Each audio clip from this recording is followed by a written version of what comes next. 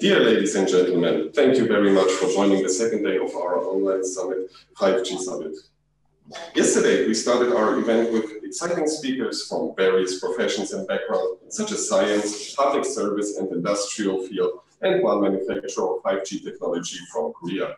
If you missed it, you will receive the link afterwards for both days to rewatch the event anytime.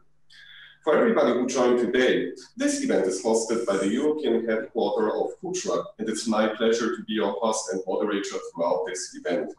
My name is Philip Sokolowski, and I work in our marketing team here at Frankfurt. Our marketing team is responsible for organizing events like this, offline and online. B2B matchmaking between Korean and German companies is our main purpose, and therefore we are supporting to find business partners in the German market. Let's start our event, and let me give you a brief introduction to today's great speakers and program. First topic will be covered by Mr. Kisang, who is Director by the Infrastructure Department of the Korean Telecom, or in short, KT, and will give us an insight about the current Korean 5G market and tell us also about his experiences of launching their 5G network service back in 2019.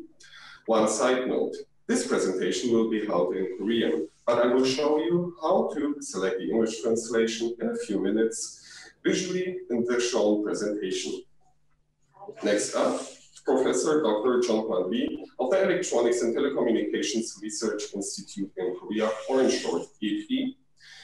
Mr. Lee will speak of future technologies which are under development in Korea right now. Following, we have prepared a special program for you. Discussion round with German specialists such as Professor Doctor of Engineering Dr. Frank H.P. Fitze and Engineer Carsten Pino, and Korean specialist Mr. Kisang Ok. And also Professor Dr. Junhwan Lee and yesterday's speaker, Mr. Michael Bobkowski. Before we officially start our program, a few technical and organizational points from our side. Throughout the whole webinar, you will be on mute and your video will be not shown. Of course, you always have the opportunity to share your questions in our Q&A box or in our chat box below. The questions will be answered after the webinar and sent to you. Today, I'm happy to introduce to you our interpreter, Mrs. Hyun-Young Hong. She will translate the original tone to either Korean or English, depending on the used language of the speaker. Please note on the shown presentation how to change the language channel, both Korean or English. Please adapt the audio accordingly to your needs. The webinar will be recorded, and a link to rewatch this event will be sent to you afterwards. Also alongside the information documents provided by our speakers, so you will be able to share this with your colleagues. More about the following steps later. If you face any technical issues or problems, please feel free to send a message to Mrs. Lea Weber directly. So, first off, we are pleased to welcome Mr. Kisang Ok.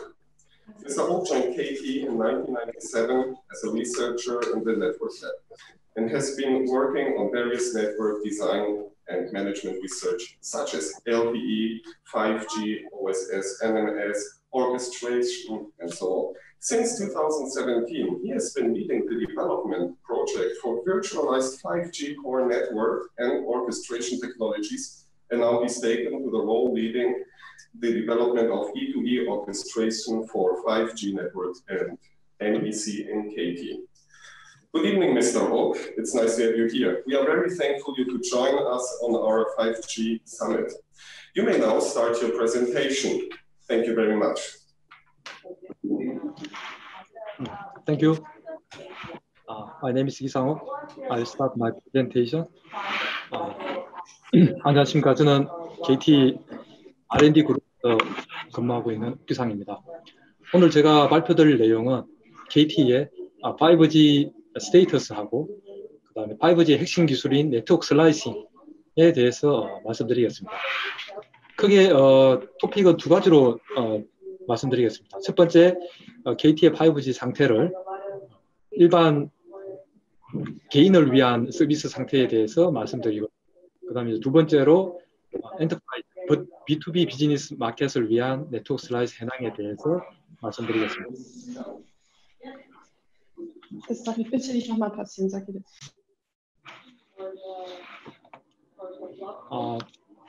KT는 2018년 평창 올림픽에서 세계 최초로 이제 5G 트라이얼, 필드 트라이얼 서비스를 했습니다.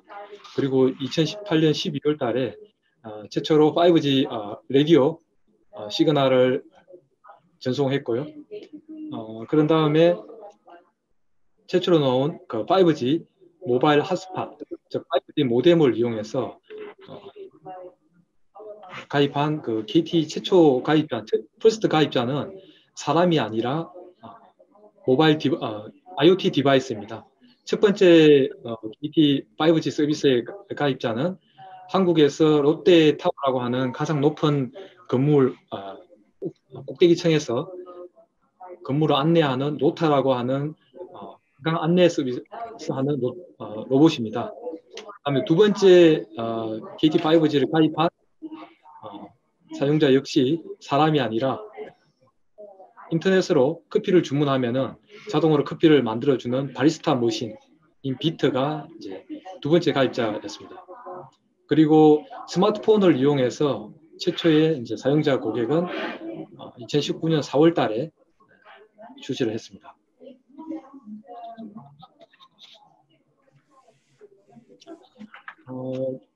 KT에서 이제 5G 네트워크에 대한 디플로이 로드맵이 되겠습니다. 2018년 초기에는 KT가 5G를 구축할 때 한국에 있는 6개 강력 도시 이들을 중심으로 해서 서울, 부산, 대전과 같은 6개 강력 도시를 중심으로 하고 그리고 거기를 잇는 고속도로 그리고 주요 도로들을 중심으로 무선망을 구축했습니다. 그리고 2020년 현재 기준에는 전국에 있는 주요 커버리지로 다 확장을 하고 있고요.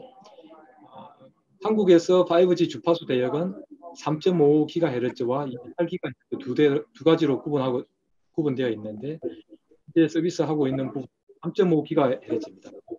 3.5GHz를 기반으로 하는 주요 도시의 5G 확장은 완료된 상태입니다. 그리고 이제 향후에는 중심 지역이 아니라 산간이나 섬 같은 외곽지대에 확장을 하고 그리고 일부 핫스팟 지역에 28GHz대의 5G 기준을 구축하는 것을 계획하고 있습니다. 너무 안 들린다고 저쪽에서 하시는 게 낫겠다. 이게 너무 멀다고. 네. 그리고 현재 상태를 여기서 할 수 있으면 이 박사님 목소리가 자꾸 들리네요. 현재는 약 9만 개의 라디오 장비가 전국적으로 설치가 되어 있습니다. 그 중에서 약 4만 5천 개 정도가 5교의 건물 바깥에 있는 기지국이 되고요. 나머지 절반 정도가 빌딩이나 사무실 안에 있는 인도어 기지국이 되겠습니다. 기지국 장비들은 크게 세 종류인데요. 삼성, 그리고 에릭슨, LG, 노키아 세 개의 라디오 장비 밴더로 구축이 되어 있고요. 5G 코어 장비는 삼성과 시스코 두 개의 밴드로 되어 있습니다.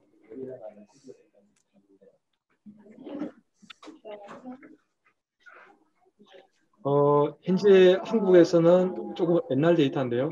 9월 말 기준으로 5G 사용자 수는 900만을 넘었습니다. 이는 전체 한국의 모바일 사용자 수가 약 7천만 명 정도가 되고요. 그게 한 13% 정도 해당되는 비율입니다. 현재 KT는 9월 말 기준으로 약 2,400만 명 정도의 5G 사용자가 있습니다. 전체 사용자 수 중에서 5G 사용자 비율은 약 3%인데 5G는 주로 초기에 5G를 사용한 사람들은 트래픽을 많이 사용하는 헤비 유저들이 5G에 가입을 했기 때문에 전체 네트워크에서 트래픽 비중은 한 18% 정도가 되는 상태입니다. 그리고 이제 최근에는 이런 헤비 유저들에 대한 가입이 어느 정도 세츄레이션 되어 있어서 사용자의 증가는 약간 증가율은 약간 주춤한 상태입니다.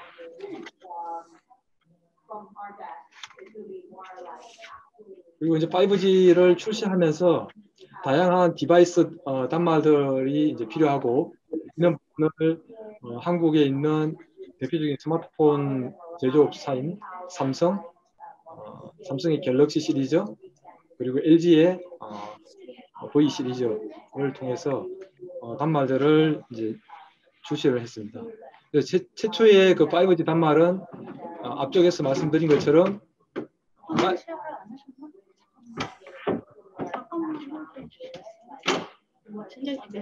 화면 공유. 화면 공유 안 되고 있었어요? 그러셨나 봐요. 팀장님 화면 공유 안 하셨나 봐요. 여보세요? Sorry. Can you see the presentation file? Yes, we can see it now. Thank you very much. Yeah, I miss it. So I didn't share my presentation slide. So, okay, can I go next? Yes, sure, continue. Thank you very much. Yeah. So, as you show in your slide, so 최초의 5G 단말은 스마트폰이 아니라 5G 모뎀인 모바일 핫스팟 5G 디바이스를 만들었고요.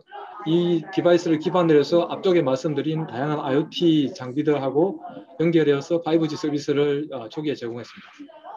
그리고 이제 스마트폰 갤럭시, LG에 있는 싱큐, 갤럭시 노트, 그리고 최근에 출시된 갤럭시 폴드 이런 서비스들이 이제 출시가 되고 있고요.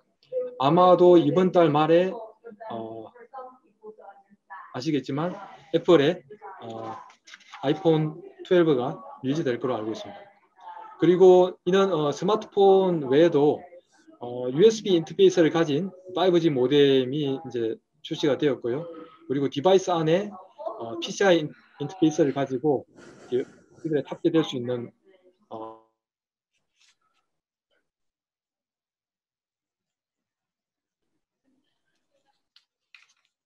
부분들도 연결됐습니다.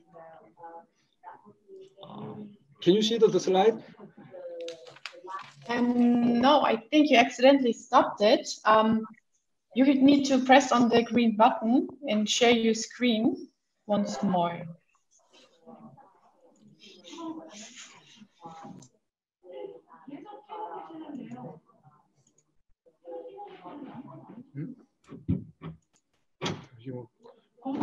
공유 상태 그대로. 갑자기 뭐가 메시지가 좀 뜨면서 이상한데 이게 왜 이렇게 되고 있지? 화면 공유.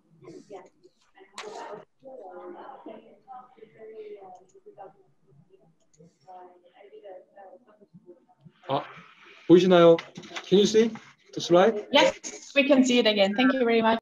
So it seems there's some problem. So yeah, I will go next.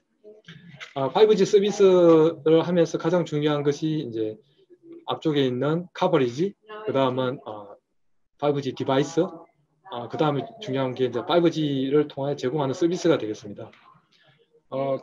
KT는 다양한 종류의 개인 고객을 위해서 다양한 종류의 미디어 서비스를 준비를 해서 출시를 했습니다. 가장 대표적인 게 나를이라고 하는 서비스인데요. 이거는 이제 아바타를 등록을 하고 이 나를이라는 서비스를 통해서 음성, 화상, 메신저와 같은 다양한 서비스를 이제 할 수 있는 서비스가 되겠습니다. 그리고 또 하나가 이제 리얼 360에서 360도 VR 커뮤니케이션을 할 수 있습니다. 이렇게 보시는 헤드 마운트 디스플레이를 탑재하고 거기에 스마트폰을 켜고 리얼 서비스를 하게 되면은 360도 VR 서비스를 보실 수 있습니다. 이걸 통해서 다양한 공연이나 이런 부분을 볼 수 있고요. 그 다음에 고해상도의 e스포츠 게이밍 스트리밍도 가능하고요. 그 다음에 스포츠 같은 경우에는 다양한 앵글의 카메라들을 두고 멀티 앵글을 가지는 그런 이제 스포츠 중계 서비스도 있고, 그다음에 음악이나 공연 같은 거를 실시간으로 서로 공유할 수 있는 것, 그리고 무제한 음악을 들을 수 있는 부분, 그리고 KT에서 제공하는 IPTV 서비스와 결합해서 실시간으로 라이브 TV를 할 수 있는 이런 다양한 종류의 미디어 딜리버리 서비스를 준비해서 출시를 하고 있습니다. 전체적으로 보면은 LTE에 비해서 LTE가 9.7기가 한 달에 사용하는 사용자별 사용자 9.7GB고요. 이게 5G로 넘어오면서 한 2.5배 정도가 증가했습니다. 그리고 KT에서 제공하는 5G 상품은 크게 4가지로 구분할 수 있습니다. 기본적인 이제 슈퍼 플랜은 데이터 요금을 무제한으로 사용할 수 있습니다. 그래서 가장 기본인 슈퍼 플랜 베이직은 무제한으로 사용할 수 있고요. 해외 데이터 로밍만 100kbps 이하로 제한을 하고 있습니다. 그래서 이런 부분이 한 5만 원, 원래 5만 원 정도의 상품이고, 그 위에 이제 슈퍼 플랜 스페셜이 있습니다. 이런 부분은 이제 스마트폰 외에, 자기가 쓰는 스마트폰 외에 다른 스마트폰이나 IoT 디바이스 같은 거를 추가를 할 수 있습니다. 그래서 데이터 사용량을 공유할 수 있는 구조고요. 그 다음에 슈퍼 플랜 프리미엄은 데이터 로밍도 3메가까지 가능한 그런 무제한 상품이 되겠습니다. 그리고 가장 적은 이제 저렴한 상품이 슈퍼 플랜 슬림. 그래서 한 달에 8기가까지 쓰고 8기가 다 쓰면은 이제 속도를 1mbps까지 제한하는 그런 상품이 되겠습니다. 최근에는 이제 이런 헤비 유저 상품 고객들이 이제 어느 정도 다 5G로 전환해 왔기 때문에 비교적 사용량이 적은 고객들이 5G로 승인할 수 있도록 다양한 그 저렴한 라이트 상품들을 이제 라인업해서 출시하고 있습니다. 그 5G 초기에는 주로 말씀드린 개인을 대상으로 해서 미디어 딜리버리 서비스에 중점을 뒀고요. 그래서 이제 기존에 5G가 그 특성이 훨씬 더 빠르고 더 전송 지연이 짧고 그다음 더 많은 디바이스를 연결하는 부분이 이제 5G의 특성입니다. 그래서 이를 이제 향후에는 좀 집중하고 있는 부분들이 바로 이제 개인이 아니라 B2B, 엔터프라이즈 시장이 되겠습니다. 그래서 엔터프라이즈 시장을 해주기 위해서 지금 다양한 인더스트리 분야와 협업을 하고 있습니다. 그래서 자동차 V2X를 하기 위해서 현대자동차 그룹과 같이 자동차에 탑재될 5G 모뎀에 대한 테스팅들을 하고 있고요. 그 다음에 물류를 하는 아마존, 이런 물류의 회사들을 위해서 이제 하는 서비스들, 그리고 이제 공장의 제어를 자동화할 수 있도록 팩토리에 스마트화 시키는 이런 부분들을 이제 타겟해서 각각의 세그멘트마다 거기에 맞는 5G 네트워크 서비스를 제공하는 것을 목표로 하고 있습니다. 그래서 이제 지금까지는 그 KT의 5G 상태를 말씀드렸는데 주로 개인 고객을 상대로 하는 서비스 상태를 말씀드렸고요. 이제 앞으로는 다음부터 이 슬라이드부터는 그런 개인 고객이 아니라 엔터프라이즈 커스터머를 위한 5G 프라이빗 네트워크에 대한 KT에서 제공하는 그 서비스 현황들에 대해서 간단히 말씀드리겠습니다. 왼쪽에 보시는 것처럼 기존 5G 이전에 LTE 같은 경우에는 주로 5G에 대한 인프라를 다양한 유스 케이스, 인더스트리에 대한 니즈와 관계없이 동일하게 공유하는 그런 구조였습니다. 그래서 이렇게 공유를 하다 보니까 각 인더스트리별로 원하는 퀄리티 오브 서비스 혹은 시큐리티 서비스를 제공하는 데 이제 한계가 있었고요. 그래서 이런 부분들을 이제 5G에서는 각 유스 케이스에 맞도록 속도나 전송 지연, 동시에 연결할 수 있는 디바이스 수, 이런 부분을 이제 다양하게 할 수 있는 데디케이트된 프라이빗 네트워크를 제공하려고 하고 있습니다. 그리고 각각의 유스 케이스에 맞는 QoS나 시큐리티를 이제 제공하는 걸 목표로 하고 있고요. 잘 아시겠지만 기존에 아무도 다 독일도 비슷하다고 알고 있는데요. LTE에서도 프라이빗 네트워크를 엔터프라이즈에 제공을 했습니다. 그는 이제 구조가 왼쪽에 5G에서도 가능하고 LTE에서도 가능한 구조입니다. 기본적으로는 기주국에 있는 라디오는 서로 공유를 하고 기주국으로부터 LTE 쪽 코어는 별도의 분리된 코어를 제공해주는 그런 방식으로 서비스를 하고 있었고, KT는 LTE 때부터 시작해서 엔터프라이즈 위한 프라이빗 LTE 서비스를 2017년부터 지향하고 있습니다. 근데 이런 부분들이 이제 LTE, 일부 5G에서도 가능하고, 실제 5G에서 되면은 이런 개념들을 좀 더 유연하게 제공하기 위해서 5G의 핵심 개념이 바로 5G 네트워크 슬라이싱입니다. 그래서 왼쪽에 보시는 것보다 좀 더 QoS나 혹은 접근할 수 있는 부분에서 차별화를 둘 수 있고요. 다양한 인더스트리에 맞는 퀄리티나 시큐리티를 보장할 수 있습니다.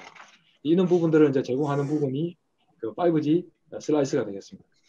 그래서 5G 슬라이스의 개념은 아마도 아실 거라고 생각됩니다.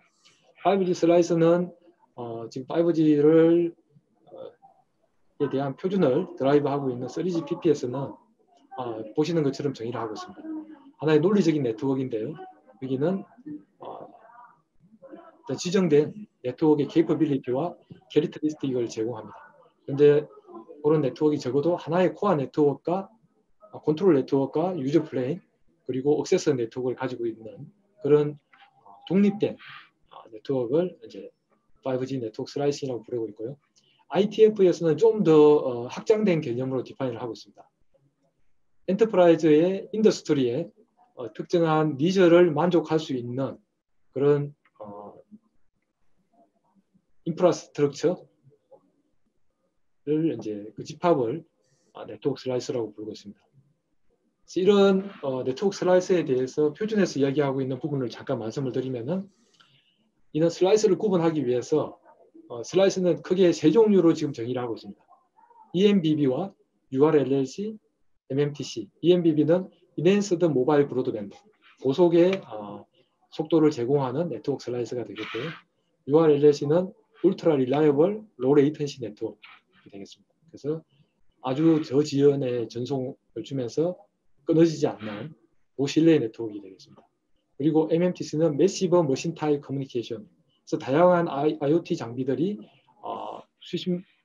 수만 개에서 수천 개까지 붙을 수 있는 그런 슬라이스가 되겠습니다. 그래서 크게 보면은 표준에서는 세 종류의 슬라이스를 구분하고 있고, 이런 부분을 아이덴티파이 하는 부분이 이제 SST와 SD라고 하는 ID를 통해서 구분을 할 수가 있습니다.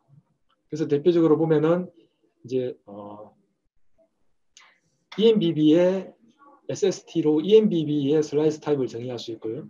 거기에 서비스 디퍼렌셜은 일반 개인을 주는 매스로 할 거냐, 아니면 기업 엔터프라이즈 커스터머를 위한 엔터프라이즈로 할 거냐, 이런 식으로 구분해서 슬라이스의 종류들을 구분해서 제공할 수 있습니다. 그리고 또 하나가 이제 슬라이스 타입을 URLLC, 그래서 거기는 커넥티드 카를 위한 그런 형태, 그리고 또 하나는 MMTC라고 해서 IoT 장비. 그 대표적인 게 이제 메디컬 IoT, 여러 가지 체온이나 맥박 이런 것을 측정할 수 있는 IoT 장비들을 접속할 수 있는. 그래서 이런 MMTC는 디바이스별로 필요한 데이터의 대역폭은 짧지만 접속할 수 있는 디바이스의 숫자가 되게 많은 게 특성이 되겠습니다. 그래서 이런 다양한 니저들을 슬라이스라고 하는, 그래서 슬라이스 타입 그리고 슬라이스 디퍼렌시에이터를 이용해서 각각의 슬라이스를 식별하고 해당되는 5G 단말에서는 접근할 수 있는 권한이 있다고 하면은 각 슬라이스를 접근해서 그 슬라이스에서 제공하는 캐릭터리스틱과 케이퍼빌리티를 사용하실 수가 있습니다. 이런 부분이 이제 표준에서 정의하고 있는 부분이고요. 본 슬라이드는 KT에서 엔터프라이즈 커스터머를 위해 제공하고 있는 서비스의 컨셉이 되겠습니다. 5G는 단순히 빠른 모바일 커넥티비티만을 주는 게 아니라 결국은 그 엔터프라이즈에 있는 여기 보는 굴착기나 뭐 다양한 센서들이 이제 제어를 하고 모니터링을 하기 위해서는 결국은 그 엔터프라이즈에 있는 그 데이터 센터까지 연결이 돼야 됩니다. 그래서 그렇게 해주기 위해서는 5G 라디오, 5G 코어, 그리고 그 서버들을 수용해 줄 수 있는 MEC, 로컬, 멀티 액세스, 엣지 클라우드와 같은 그런 클라우드가 필요하고요. 그리고 필요하면은 기업에 있는 IDC와 연결할 수 있는 리스트 라인까지 유선과 무선을 통합적으로 제공해 주는 서비스가 필요합니다. 그래서 KT에서 제공하는 네트워크 슬라이스에서는 앞쪽에 말씀드린 5G를 포함한 와이어리스, 그리고 기존의 리스트 라인을 포함한 와이어드 네트워크를 한꺼번에 주는 유니파이드 네트워크가 되겠습니다. 그리고 와이어리스와 와이어의 전체적인 엔드-투-엔드 딜레이, 엔드-투-엔드 밴드위스를 보장해주는 그런 서비스가 하나의 특성이고요. 또 하나가 단순히 네트워크 커넥티비티뿐만 아니라 클라우드 혹은 IDC와 결합해서 IT 서비스까지도 같이 제공을 합니다. 그리고 각각의 서비스에 따라서 라우팅 패스도 다르게 하는 그런 서비스를 제공하고 있고요. 또 다른 하나의 특성이 이런 모든 네트워크 슬라이스에 대한 부분을 고객은 매니지드하는 그 부담을 가질 필요 없고 KT에서 전체적인 매니지드 서비스를 제공하고 있습니다. 이런 부분이 KT가 5G에서 엔터프라이즈를 위해 제공하는 네트워크 슬라이스의 기본적인 컨셉이 되겠습니다.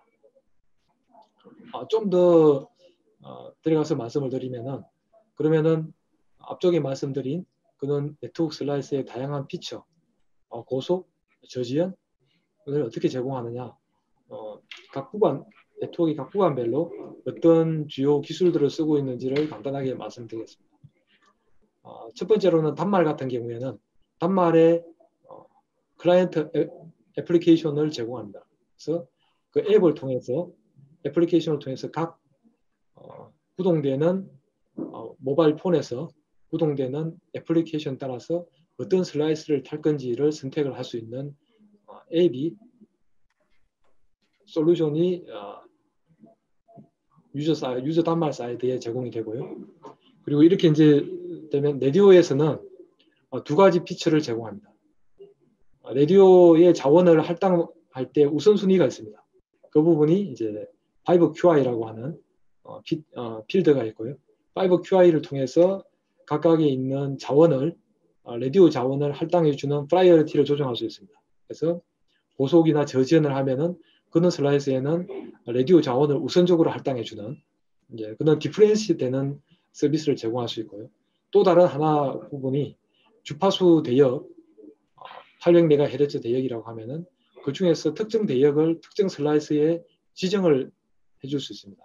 이런 부분은 현재 앞쪽에서 말씀드린 KT에서는 5G 주파수 대역이 3.5GHz와 28GHz가 있는데 28GHz에서 이런 데디케이트 라디오 프리퀀시를 제공해 주는 부분을 하고 있습니다.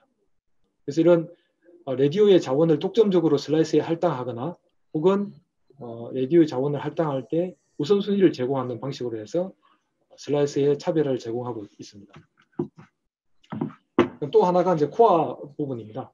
코어는 기존에 있는 일반 개인들이 쓰는 퍼블릭 코어하고는 분리된 엔터프라이즈 전용의 데디케이트된 5G 코어를 제공을 하고 있습니다. 그리고 이 5G 코어가 통신 사업자에 있는 그 엣지에 있는 게 아니라 고객의 프레미스 안쪽으로 위치하는 온 프레미시스에서도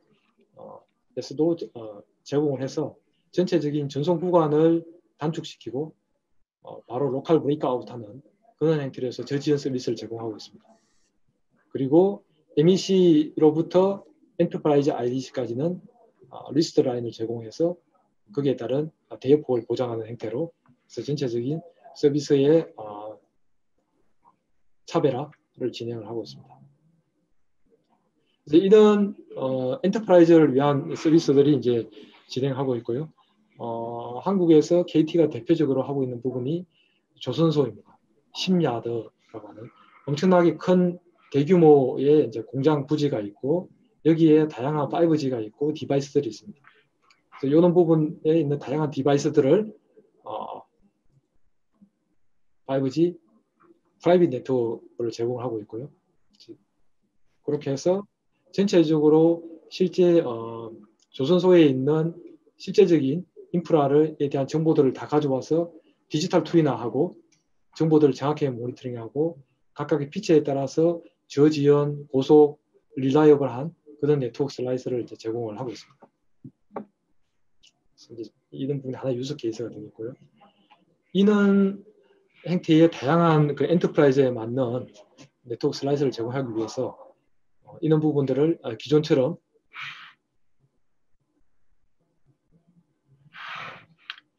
제공하는 매뉴얼로 제공하는 데 문제가 있기 때문에 이런 부분들을 이제 자동화시킨 부분이 되겠습니다. 그래서 이런 엔터프라이즈의 다양한 슬라이스를 필요할 때 온디맨드로 제공해 주기 위해서 저희는 그 오케스트레이터라고 부르고 하는 그 슬라이스를 프로비저닝 앤 매니지먼트 하는 제어 플랫폼을 개발해서 현재 서비스에 제공을 하고 있습니다. 그 구조를 간단하게 말씀드리면은 현재 엔터프라이즈 고객이 5G 슬라이스를 쓰려고 하면은 포탈에 들어와서 서비스를 청약할 수 있습니다. 그러면은 그 청약된 내용을 기반으로 해서 전체적으로 어떤 에지 클라우드의 5G 코어를 구성할 거고, 그리고 모바일 라디오 구간의 주파수나 QS는 어떻게 설정할 것이며, 그리고 기업이 쓰고 있는 IDC 센터가 있다면은 ID 센터까지 리스 라인은 어떻게 구성할 것인지에 대한 디자인을 하고요. 디자인 결과들을 기반으로 해서 각각에 있는 시스템들과 연동을 통해서 프로비저닝이 자동으로 일어나고, 자동으로 구성되고 나면은 여기에 대한 엔드-투-엔드 테스팅을 완료해서 서비스를 온디맨드로 제공을 할 수가 있습니다. 이런 부분들이 이제 5G의 B2B의 서비스를 하기 위해서는 핵심적인 플랫폼 중의 요소라고 생각을 하고 있습니다. 향후에는 저희가 이런 부분들이 이제 포탈에서 들어오는 게 아니라 다양한 인더스트리가 있고요. 인더스트리에 있는 엔터프라이즈는 자기 고유의 플랫폼이 있습니다. 그래서 플랫폼과 앞쪽에 말씀드린 오케스트레이터와 오픈 API를 통해서 연동을 합니다. 그래서 인더스트리에 있는 플랫폼이 필요한 슬라이스들은 필요할 때마다 바로바로 KT에 있는 5G 애저 플랫폼 에코시스템과 연계를 통해서 필요한 서비스들을 바로바로 생성해서 쓰고 필요 없을 때는 서비스를 해제하는 그런 이제 상태로 가려고 저희는 하고 있습니다. 마지막 슬라이드가 되겠습니다. 전체적으로 KT의 5G 상태를 말씀드리면은 일반 개인을 위한 서비스들은 어느 정도 충분히 이제 서비스를 하고 있고요. 엔터프라이즈 앞쪽에 2부에서 말씀드린 엔터프라이즈는 생각보다는 모든 사람들이 5G가 되면은 B2B의 버티컬 마켓이 엄청나게 증가할 거라고 생각하고 있지만 실제 현재까지는 그렇게 크게 B2B와 결합되는 그런 서비스들이 실제적으로는 제공되고 있지는 않습니다. 그래서 이런 부분들을 잘하기 위해서는 다양한 그 B2B의 그 인더스트리와 협업을 통해서 여러 가지 성공 사례, 유스 케이스에 대한 성공 사례 이런 부분들이 개발이 필요하고 이런 부분을 하기 위해서는 인더스트리와 좀 더 많은 협업이 필요할 거라고 생각을 하고 있습니다. 이상으로 제가 현재까지 진행된 KT의 5G 상태에 대해서 말씀을 드렸습니다. 이상으로 제 발표는 마치겠습니다.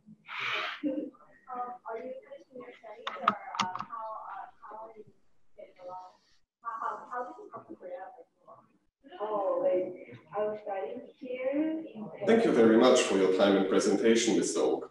We are looking forward to hear more from this in our discussion shortly. Also, we would like to apologize for minor technical problems. If there are any questions, please feel free to ask us and send them over the Q&A box so that we can answer them later and after the event. Next up, please welcome Professor Junhwan from ETRI, As a selection leader of wireless transmission research in ETRI, region of Korea, and now Vice Chair of Ecosystem Strategy Committee of 5G Forum Korea. His current research activities are in digital and wireless communication system, in particular for physical layer issues, mmWave-based transmission moving hotspot network. Hello, Mr. Lee. It's great to have you here today. You're free to start your presentation now. Thank you.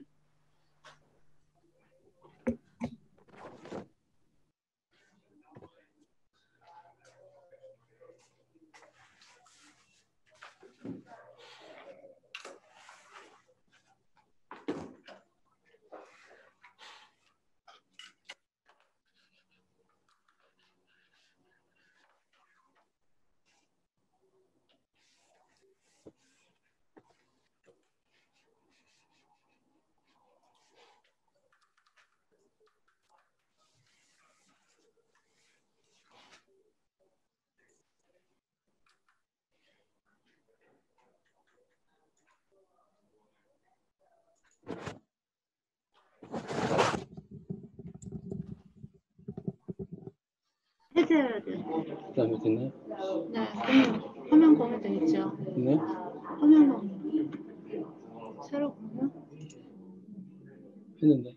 됐어요? 혹시 모르니까. 됐고. 전체. Can you see the slide? Yes, perfectly. Thank you very much. Okay. Hi, everyone. I'm Junhwan from ETRI. It's a great pleasure to give my talk today. Today, my talk will be about R&D activities in ETRI. I'm not a professor. I'm a researcher in ETRI. So before starting my talk, I'd like to briefly introduce you to ETRI. ETRI is a government-supported research institute in Korea. More than 2,000 people are working there, covering the research topics like AI, wireless mobile communication, human body communication, satellite communication, RF device, and so on. Simply saying, we are performing most of the communication-related researches, and its impact have been very significant to our society so far. Okay, this is the brief introduction to ETRI. So I'm going to jump into my talk. My talk is about technologies in 5G era and beyond. So as I mentioned, my presentation mostly involved with the technology issues. So here is the outline of my presentation. First, so for 5G, you can see the vision and requirement when you refer to the IMT 2020 document, which was approved in ITUR Working Party 5D. So as you're seeing this slide, there are three representative usage scenarios here. The first one is enhanced mobile broadband, and second one is massive IoT, and third one is low latency. So actually 5G was driven by services, not like previous generations. So if you move to the right hand, you can find out KPIs, key performance indicators here, 8 key performance indicators.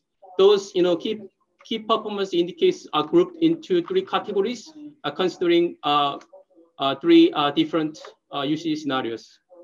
And regarding specification, we call NR, which is stand for 5G new radio, which is performing in 3GPP right now.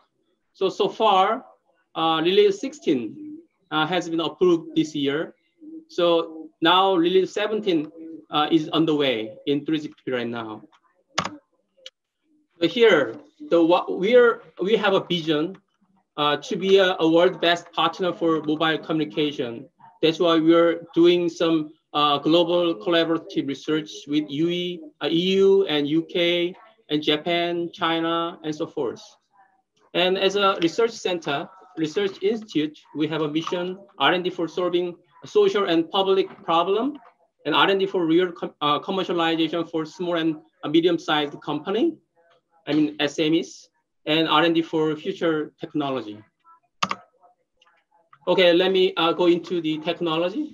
So those technologies we have been doing so far. The first one is 5G small cell.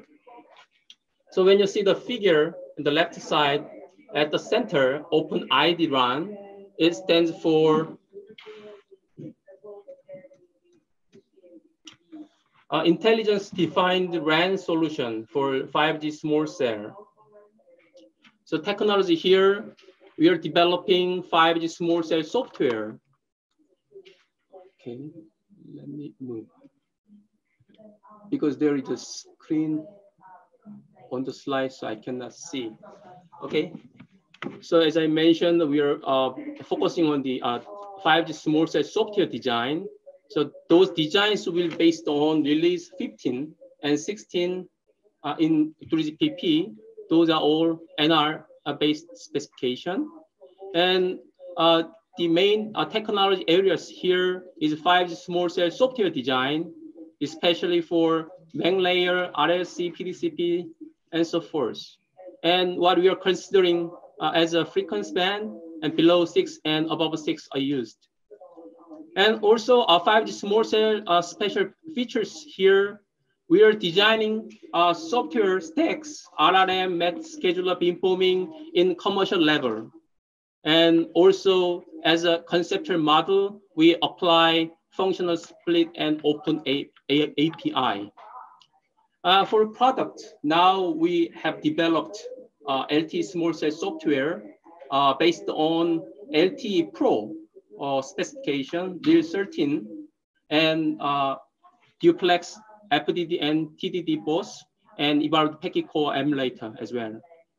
And in the future, as I mentioned, we are going to design the software based on release 15 and 16, so called 5G NR small cell software. This is the project, the ongoing and in the future here. So far, we have developed LTE Advanced Pro Small Cell Software and EPC emulator and portable LTE small cell. For example, a portable LTE small cell can be applied for public safety, military area, a stadium with high density and covers the whole area, like islands, something like that. And in the future, the 5G NR small cell software and 5G core emulator will be developed. Actually, it's not will be developed, the development is underway right now. Here is the use cases. There's small cell softwares, small cell development will be applied in these use cases. The first use case, the all-in-one 5G small cell and in-building 5G solution and 5G portable cell. So right-hand side, this is a figure for several use cases. And second one is cellular-based industrial IoT. We call it IIoT. So this project tried to make the factory smarter than right now. Actually, Smart Factory project is one of the representative vertical domains for 5G and characterized by integration of the IoT and related services in the industrial manufacturing. And this technology mostly considered URLLC and MMTC. These are the key enablers for cellular-based industrial IoT application. Product.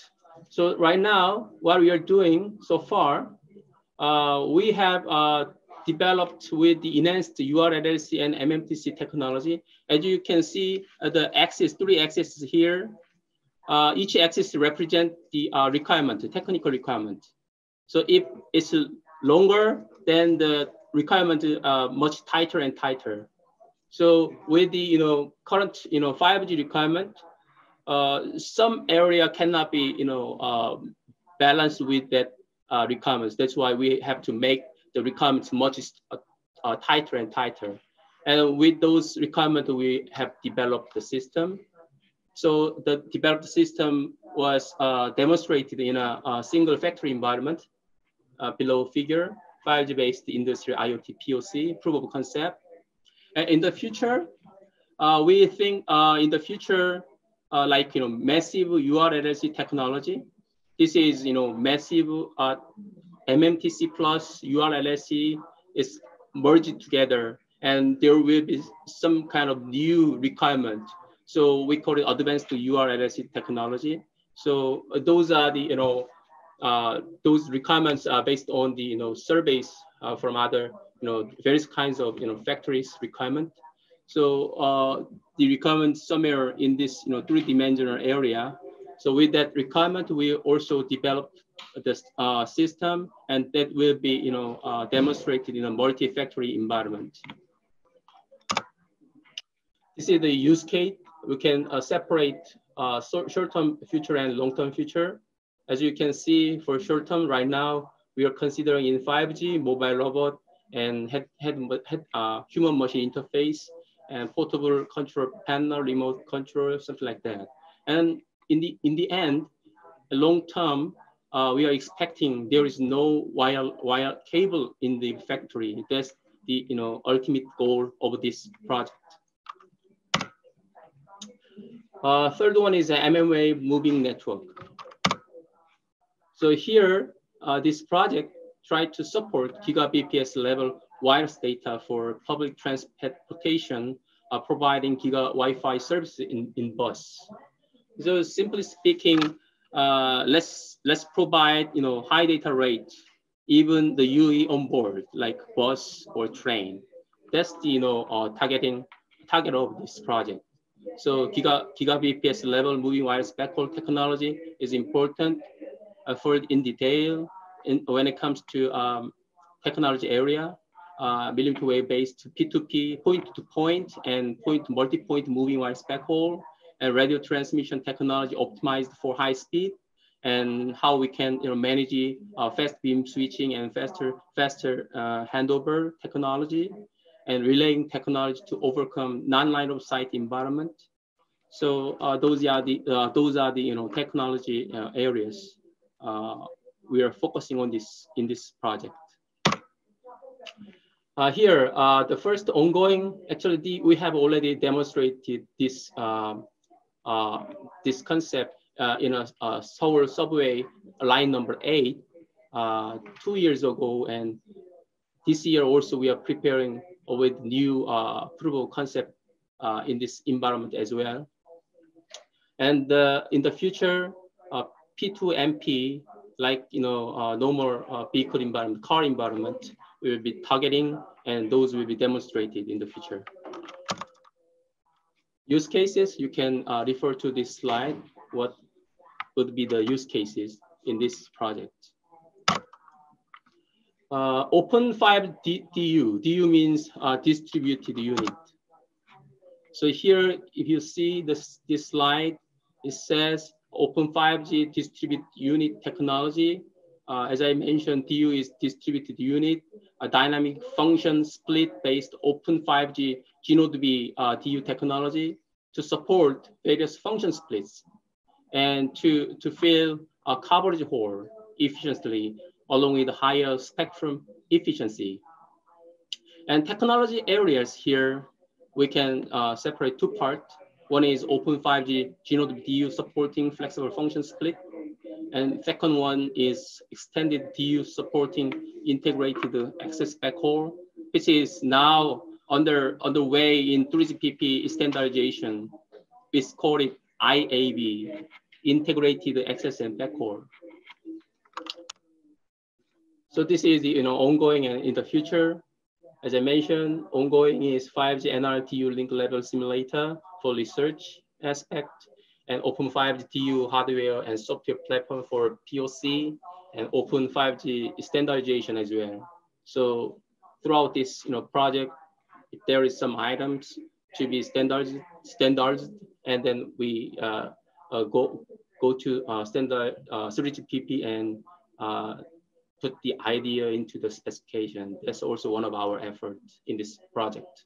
In the future, as I mentioned, DU and right-hand side is IAB type hardware configuration. We call it extended DU structure. Here is the use cases. As you can imagine, there are a lot of distributed unit in the future. So how we can manage those, and in this project, mostly focusing on the design of DU and IAB. And in third one, other case, cases, in this case, satellite also, included here, and the, network environment is changed by considering satellite DU, how we can, include this satellite. That's one of, use case in the future. This is the MMA backhaul technology. So try to design wireless backhaul network. So this is the fixed network. Here we applied 70 gigahertz and 80 gigahertz E-band. So wireless backhaul technology for 5G mobile communication network by providing peak data rate 25 gigabps based on mmWave technology. And here, what is the technology areas is high-speed data transmission, broadband FDD and high-order modulation and MIMO, high-speed channel coding. All technology are designed, specified in ETRI for designing this hardware. And product, MMA P2P backhaul hub and terminal with the peak data rate at 25 gigabps and millimeter wave P2MP backhaul hub as well, and terminal with the same peak data rate. So this is ongoing. As I mentioned, to design the hardware, we have specified all the required technology for MMA P2P backhaul. And in the future, MMA P2P backhaul hub and terminal, MMA P2MP backhaul hub terminal. So the feature, how can I say, the technology here, we have applied E-band here. So that's why we try to make this some echo environment with SME in Korea. This is one of goal to generate this project. This is the use cases. So please refer to this slide. So from now on, so far I have explained about 5G related project, but here I'm going to explain about after 5G, but nobody can define yet. But just here, I saying beyond 5G is very much related to 5G plus or 6G. First of all, in terms of services, what would be next in 6G? As you can see in this figure, in this slide, in 6G, all senses 4D and hologram. The key technology here for 6 media, 6 degree of freedom, free navigation, immersive media, and digital hologram object, and low latency tactile information communication. And for real-time interactive hyper-realistic services, we need to minimize the end-to-end delay, not only for wireless delay, but also wire delay. So in this slide shows that we must reduce the latency, especially in the wired side. So for example, to transfer information across the nation or across worldwide. This is the hot topic for 6G right now. Terahertz wireless communication. So one of the biggest difference in 5G compared to previous generation, in 5G millimeter wave have applied. That's the very different feature in 5G specification, 5G area generation. So likewise in 6G, most of alliance or some forum or countries, they are mostly focusing on terahertz band. So this is one of hot topic for 6G. So for doing that, mostly we must figure it out what would happen in the wireless environment by applying the terahertz band. So that's why we have to use a channel sounder to measure, to get to understand the characteristics of the environment of the terahertz band. For that, that would be after that you know, RAN technology like new wave and channel coding and modulation and how to synchronize and how to signaling, those, you know, new RAN technology will be, you know, developed. So this slide shows, you know, those kind of, you know, technology based, you know, required one. To design the wireless transport network, a radio transport network for RAN aimed to expand coverage. Of course, you know, millimeter wave so far has a big hurdle how to extend the coverage, right? So likewise, if we, you know, go higher area, more than, you know, millimeter wave band, still we have a hurdle like, you know, coverage issue and how to minimize the shadowing area. That's, you know, key, you know, topics to overcome in this, you know, research in this area. So expanding RAN coverage, wireless backhaul and mid-haul, front-haul, self-backhaul, multi-hop relay, and moving backhaul. This is the, you know, this figure shows the, you know, some areas, fields to cover in this, you know, terahertz wireless communication network. This is the ultra dense network. So as you can imagine, the frequency is getting more higher and higher. And if the higher frequencies are deployed in our environment, there are a lot of pass-through shadowing. Those, you know, problem must be overcome. Then one of the simplest way, we deploy a lot. So, you know, more than UEs, there are, you know, transmitting point more than UEs. In that environment, what could happen? Like, you know, for example, interference environment, how we can address those interference. So this project is targeting to solve those you know, drawbacks in this kind of environment. So key features of UDN, more access node than active user, as I mentioned, and severe interference from a large number of access nodes, and high cost to implement, right? Because we have to deploy a lot of transmission point. It directly, you know, connected to the price cost. That's why how we can, you know, reduce, and also energy consumption as well. This is the, you know, how we can combine, you know, AI technology into existing, you know, RAN and core technology. So as you know, AI is very hot topic these days. Any fields, how we can apply AI to this, you know, environment. For example, wireless transmission technology area, wireless networking area, wireless edge area, because getting, you know, complex and complex. So that's why, you know, we have to deal with, you know, AI technology, apply AI technology into our existing, you know, technology. This is the end of, you know, figure in the you know, future after applying AI technology.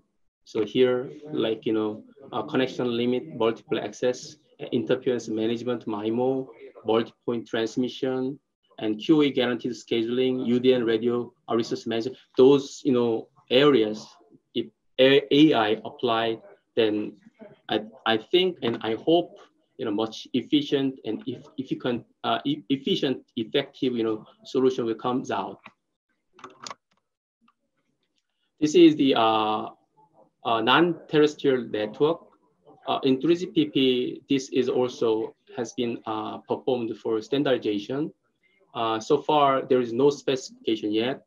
Probably NTN specification will come out from release 17, expected, I think, you know, around 2022.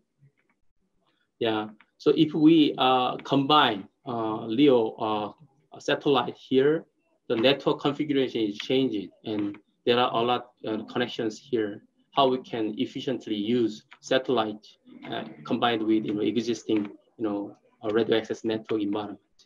This is the issue that we are also focusing on.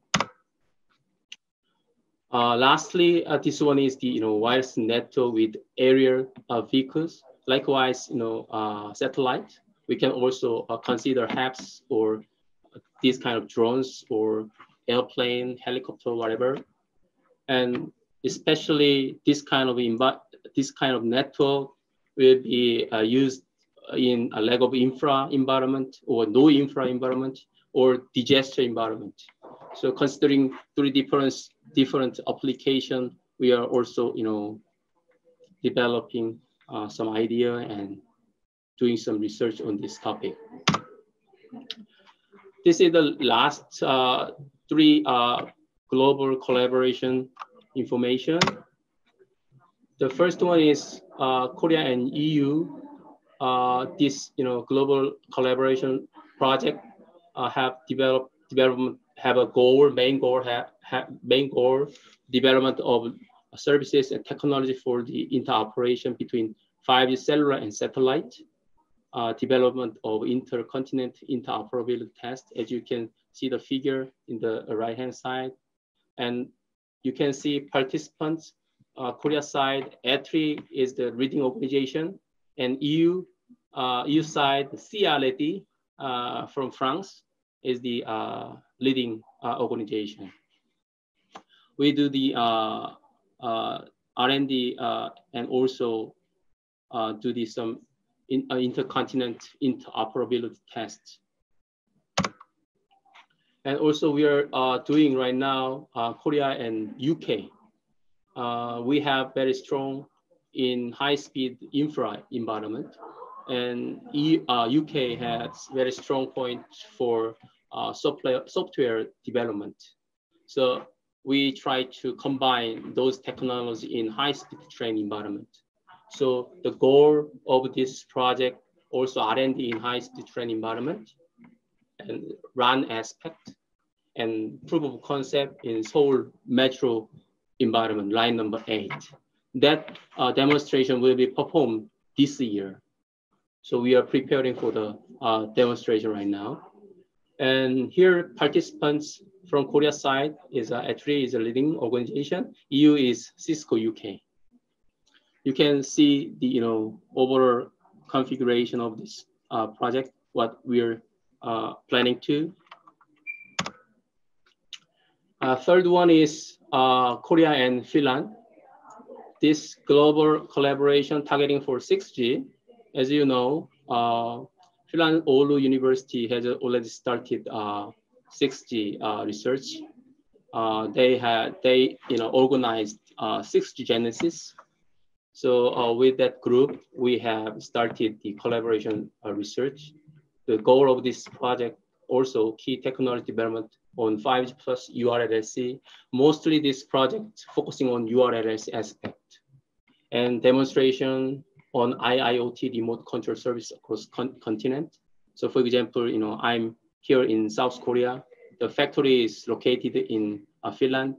I would like to control the machine over there in Finland. Then there must be some latency issue. So considering those latency, how we can reduce the latency and what kind of technical hurdles to be overcome. So we have to figure it out, the issues. Those are the items that we are addressing in this project.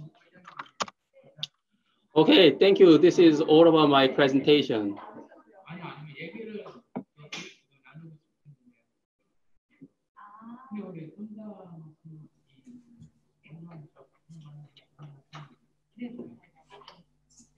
Thank you.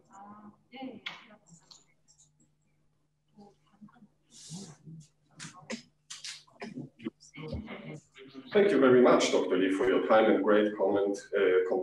If there are any questions, please let us know over our Q&A box. The questions will be answered after the event and sent to you via email. We will see you again in a few moments in our discussion round and are looking forward to hearing more from you.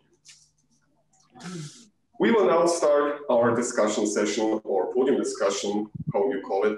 I'm pleased to personally introduce to you Dr. of Engineering, Mr. Kisang, who is standing right next to me. And he will take over the moderation for this special program now. Hello, Dr. Groß. It's a pleasure to have you here. Hey, Mr. Zagrodzki, it's great to be here. And I think it's an absolutely good idea to bring together KOTRA and VDE in a position what talks about markets, what talks about technology, and got good experts in the podium discussion just to find out how this market will moving, how this technology will be. And thanks a lot for the organization and for Mrs. Weber. She helped you with this. It's a real great event. Yes, that's absolutely true. And I'm pretty sure we will have a bright future together and can take over much more projects like this. And also on this event, I would wish you good success. And you may start now. Okay, thank you very much. Okay. Now I can sit down and relax a little bit, and I would like to introduce my guests today. That's Mr. Ork, who already had a speech in the morning. Mr. Ork, I welcome you from my side here, from my moderation way. And I'm very convinced that KT gets a lot of technology where the German market is very interested to hear about. Dr. Lee, you had your speech just a couple of minutes ago, and I found it very interesting to find out what the research work in Korea means. And we will discuss about this in the next hour. And that will be very interesting to bring our positions together. And this position is just accompanied by Michael Bobkowski from Gamanu. He's a market expert, he's a sales guy, and he will give us ideas on what kind of products we can expect in this market and what kind of technology development can be seen in the future. And when we talk about technology and looking in the German direction, I'm so glad to have you here, Professor Fitzek, from the TU Dresden. You're coordinating the 5G lab, and I think it's right to say that you're one of the brains here in Germany regarding the topic of 5G. And what makes us very proud from the VDE side is that we got this conference, the European Wireless, which is headed by you as chair of this conference. And that's Information Technology Society, which is represented by me today. It's a great pleasure to have you here. And last but not least, there's Carsten Pino, a colleague from Berlin. He's chairman of the VDE Berlin-Brandenburg, and he's an expert in the direction of IT security and all those things, technology, if we are looking in the direction of industrial IoT and things like this. I don't want to borrow you, so I give you just a short introduction in what we in Germany think about 5G.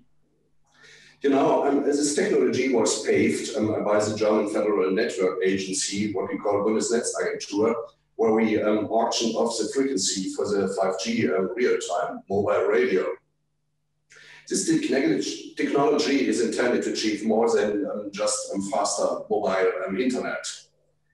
It shall make completely new applications possible. Behind this is the power of 5G, the fifth generation of mobile communication technology. Hence the number, the name, will for the first time enable data transmission in near real time. A universal translator in the ear of the power of high-performance computers in your pocket. All this is to be made possible thanks to the low latency of 5G. However, it will take years and billions of dollars to develop the technology. Exactly how much, nobody wants to commit to. A race for technology has developed worldwide, above all China, South Korea, Japan, but also the US.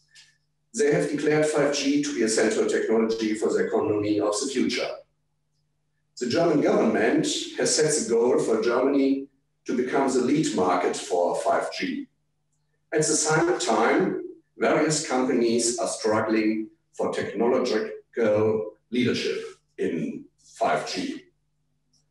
And there's a point where I'm really glad to speak here with KOTRA for the representatives of South Korea, because I read it in the Handelsblatt. South Korea's use the crisis to become a digital powerhouse. President Moon strengthens South Korea's competitiveness. He has made a promise to his nation, to your nation. With South Korea's containment of the coronavirus behind, he wants to finally build the country into a leading high-tech nation.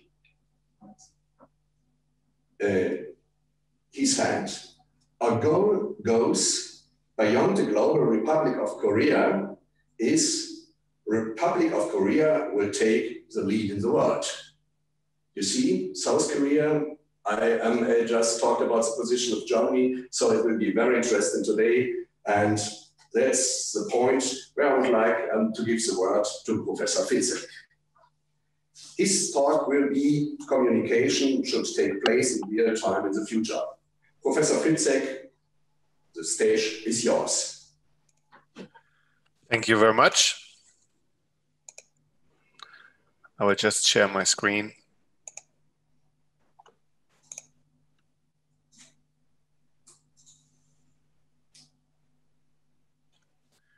So I hope you can see my screen right now. Maybe one positive hands up if you can see it. Yes, yes. It's wonderful. So I just stick to the title that I was given, and thank you for the very insightful talks that we had before. There were a lot of things that I share. We talk about 5G since a long time. We also facing the discussion of 6G. Just to put it out there in the beginning, I'm not a big fan of just labeling something that I'm doing 6G without having any content, right? I think what all people having in common when they talk about 6G is they don't have any content whatsoever. But I would make my point why 5G is the most important enabler for the digital transfer in the future. So just to show you a little bit what we have done here in Dresden. I'm here in Dresden since 6 years. I was 11 years in Denmark before that. And when I took over the chair, we started in 2014 the 5G Lab Germany, which had a leading role, I would say, worldwide, because it was not just a new cellular communication system with higher data rate. It also showed that we have to look at latency. Real-time communication was the enabler that we thought had a lot of things to do with our customers. And I think after a short while, everybody followed that idea. And I think if you now look at the triangle that was introduced by my colleague some slides before, the triangle with multimedia and massive sensoric can also be given on a 4G network, right? You have narrowband IoT, you have higher data rates if you get the spectrum, but low latency is maybe the key feature of 5G that 4G cannot, because of the design and the protocol structure and the framing cannot be achieved. What you see here is a bunch of projects we had. I will come back to this in a moment. Also our colleagues from Korea, they showed what kind of project they have. I think we have similar ideas there.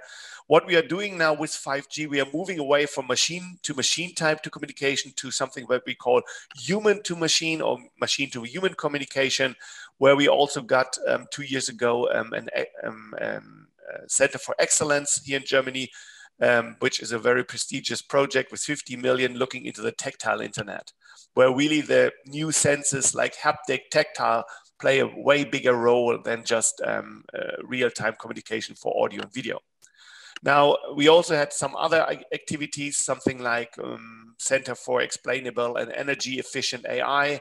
We also had something in new architectures like campus networks, and also a lot of things about robotics and medical things, which is the Else Kröner-Fresenius Stiftung. Not just the project is important for us, we do also a lot of startups. These are 4 startups out of my chair in the last 5 years.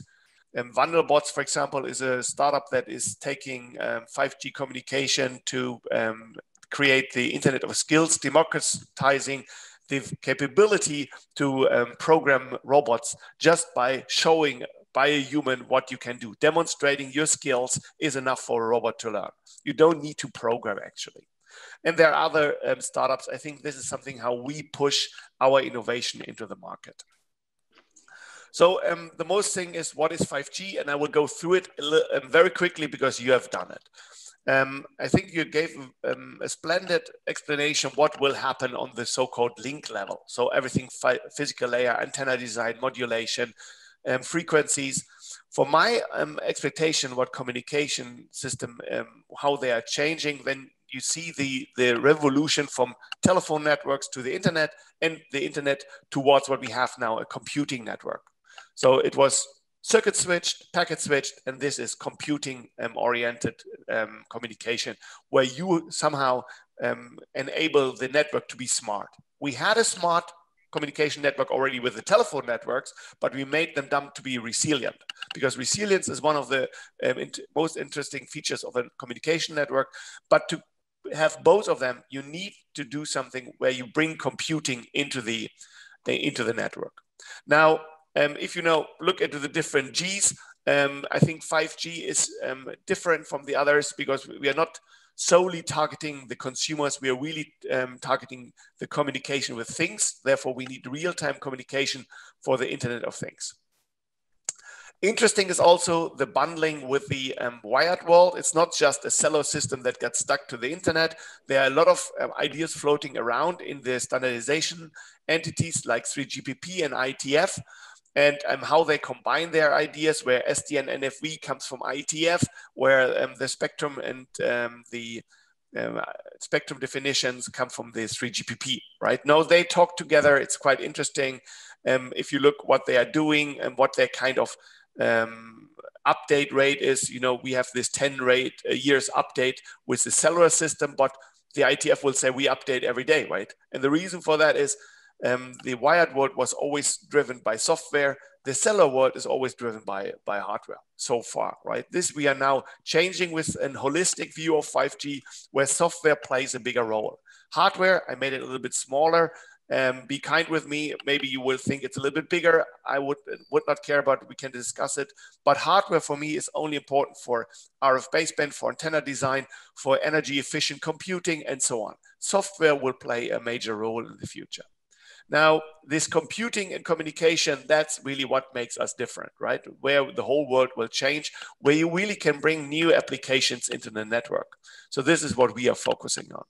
So when you want to differentiate the different generation, so far communication was just purely transportation of bits over an agnostic pipe.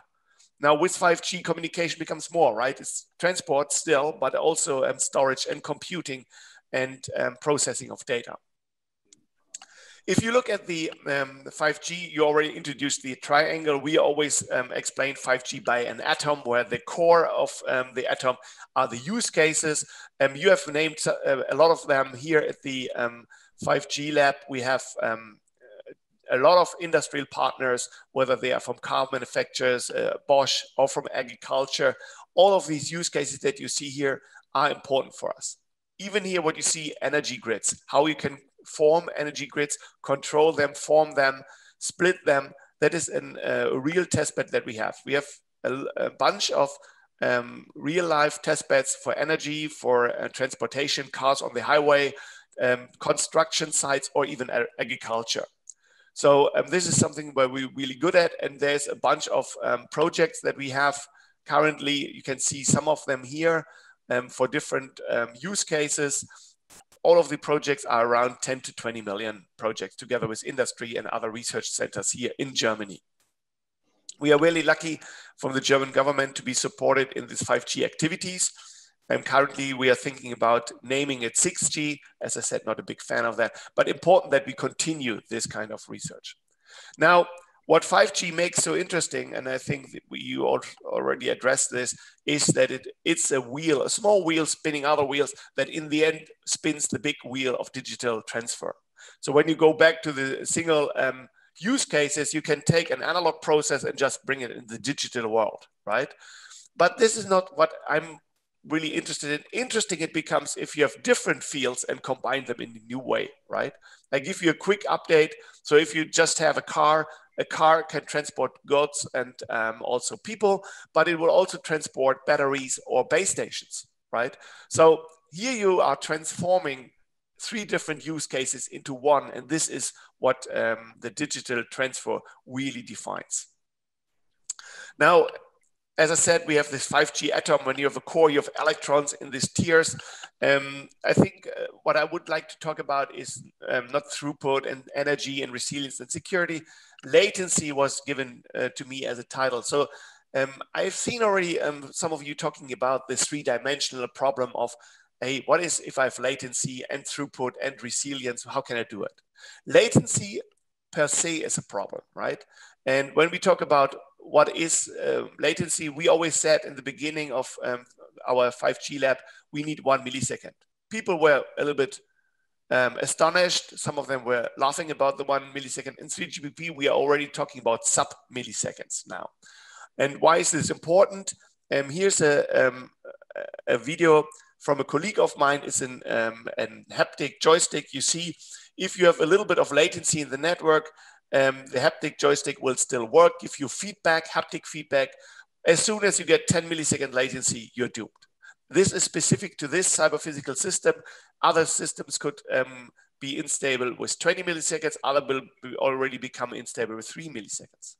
Now, even humans are suffering by latency. What we do here is a Samsung gear that just is changing the reality by 40 milliseconds, which is LTE delays, showing that 4G would never be enough to deal in virtual or augmented realities, right? So humans have different latency requirements. In video, it's 15 milliseconds, in audio, 3 milliseconds, but in tactile haptic communication, we need this 1 millisecond for the human beings. Otherwise, they would not feel in the real world. Now, what's really interesting, and that is also what one of the Korean colleagues said, what is if you want to combine it, latency and throughput? And there's a clear trade-off. You cannot optimize for throughput and latency at the same time. Now, if you even want to optimize for resilience, throughput, and latency, if you go classical information theory, you always can optimize for one, but not for 3 of them at the same time. Therefore, I think for our new networks, we need new information theoretical approaches. It's very important because otherwise we will not crack the problem of this trade-off. And we are working here a lot in post-channel theory. We work on compressed sensing and especially on network coding. What you can see in the top, the plot shows you if you have stop and wait or selective repeat or other block codes, you will always have a clear linear trade-off between throughput and delay. If you want to break this, network coding, these are the crosses up here, they really can optimize for all 3 at the same time. But there's where 5G so far did a good job in standardization. We did not dare to come up with new information theoretical approaches. Now, a little bit an outlook, and I totally much in line with what I heard before. As I said, the first generations in cellular were targeting humans for consumer stuff. Then we go to mobility for machines, cars, and drones.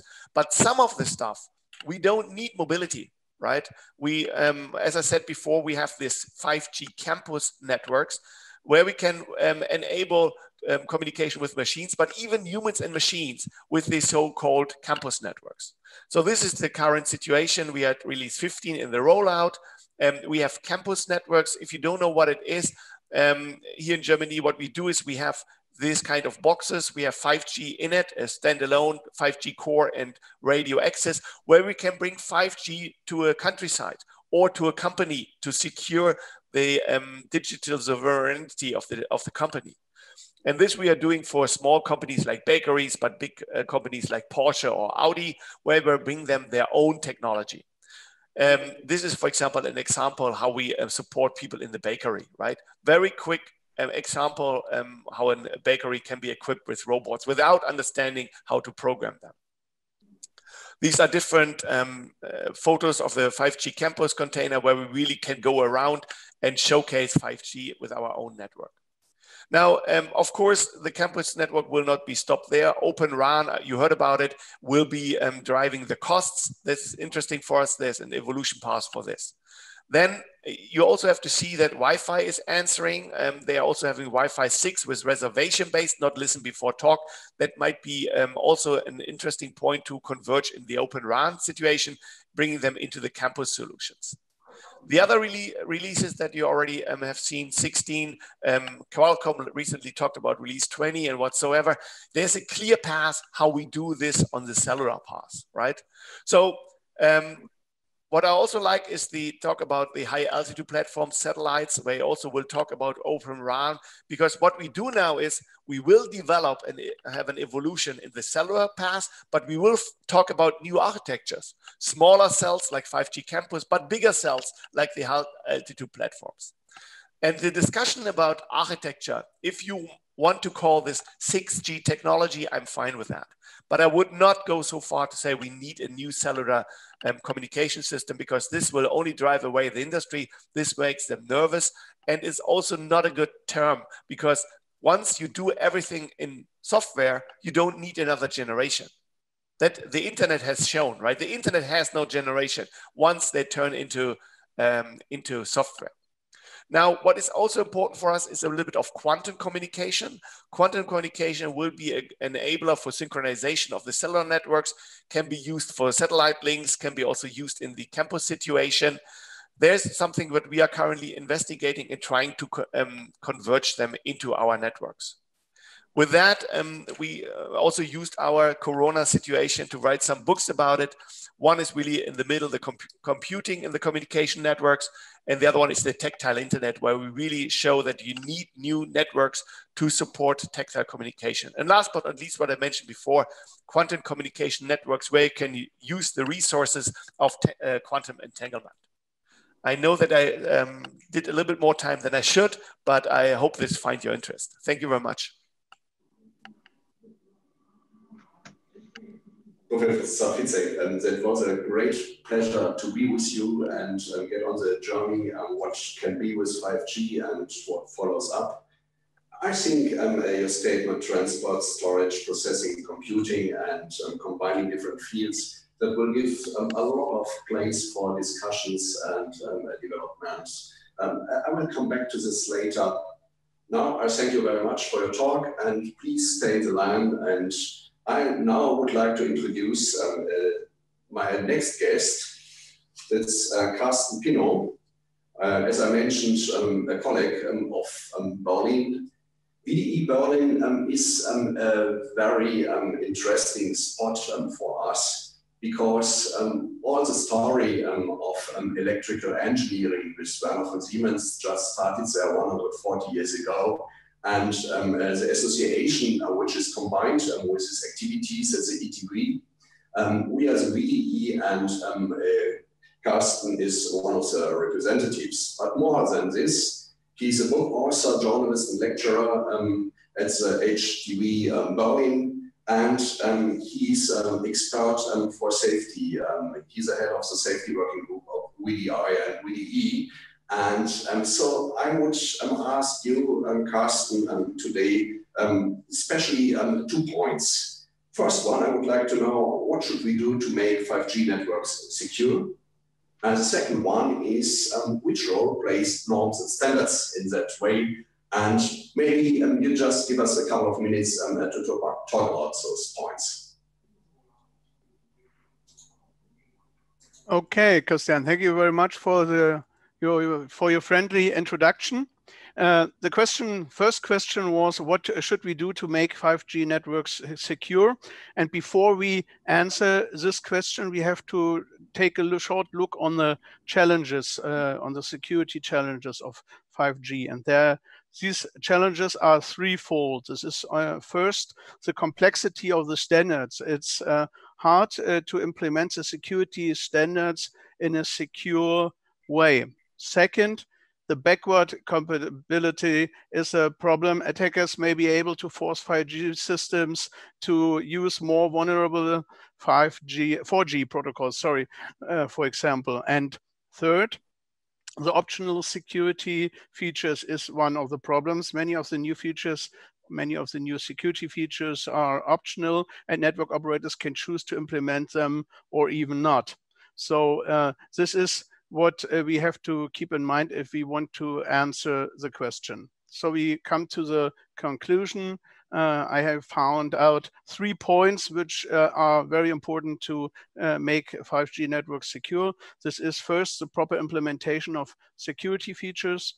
It is second, the further development of standards and norms.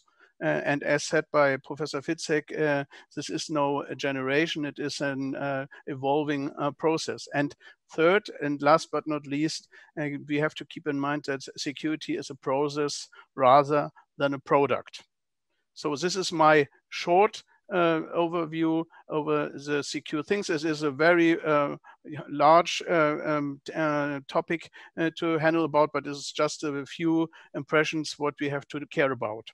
We will come to the second question, which may role play norms and standards. Well, I think it is a necessary precondition and I found out also 3 points, which is very important from my point of view.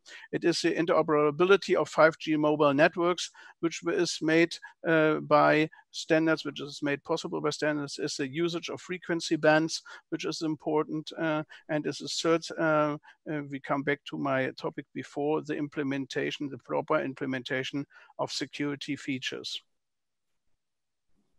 That's from my point of view, so we get a little bit more time for the discussion afterwards.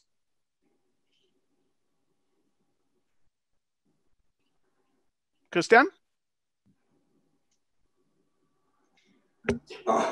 Excuse me. That's a kind of standard what we feel here. Just to come to the points you mentioned, Carsten, and thank you very much for this. And I guess that's the point, interoperability and the proper implementation and the complexity of standards. That's really one point we should keep in mind and follow up. And that gives me a chance to come to my next guest, Michael Bobkowski, Head of Overseas Sales at Gamma. And Michael, I would be really interested about that infrastructure things. I got 2 questions for you, if you like to answer them.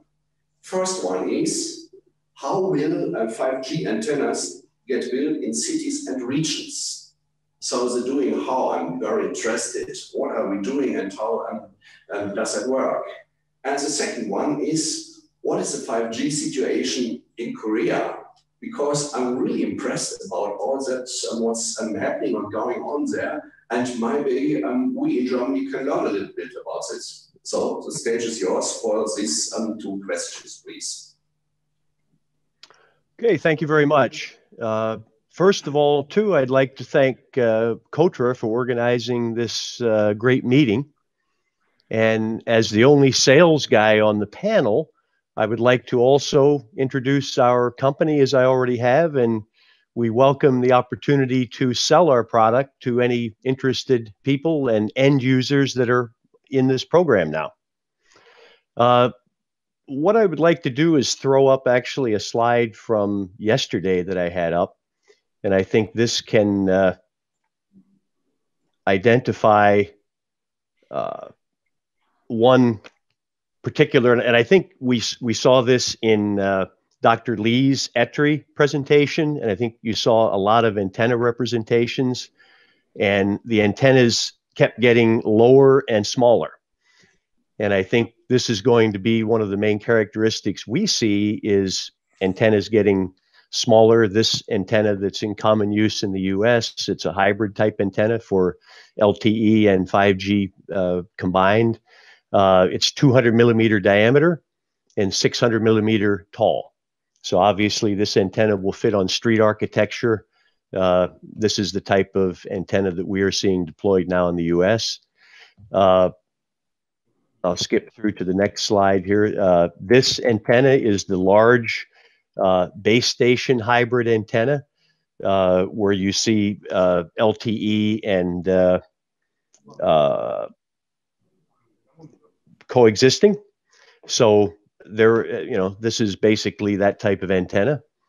And this is the way we see it. I mean, I think it's very similar to what we saw in some of the earlier presentations regarding size, you know, the size and location of antenna. So that is our point of view.